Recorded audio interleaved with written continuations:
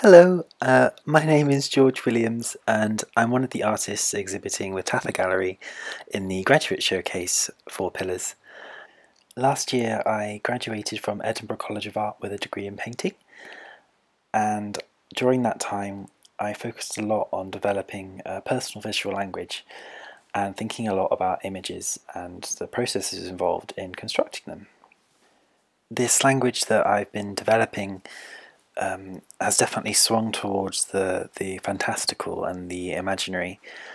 I like seeing the blank page or the canvas as a kind of window into another reality where I can create characters or strange otherworldly vistas. At the heart of my practice, there is this playfulness with form.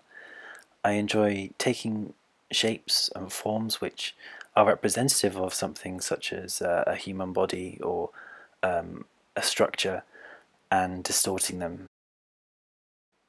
And this holds quite a lot of importance for me as an artist working in the present day.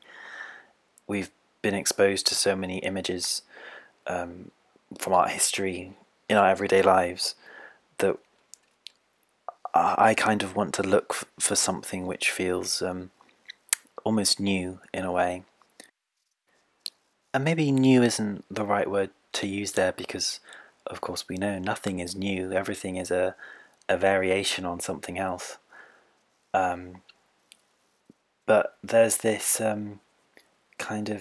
sense of satisfaction that comes from drawing something or painting something and it feels unexpected to yourself, like the way when two bodies interlock in an interesting way, these or the rhythms between two shapes, or how colours blend into a line which indicates a form, and the different material qualities of paint, all these different things rubbing up against each other, and there's this kind of serendipitous moment of, wow, this image is, I want to make something from this.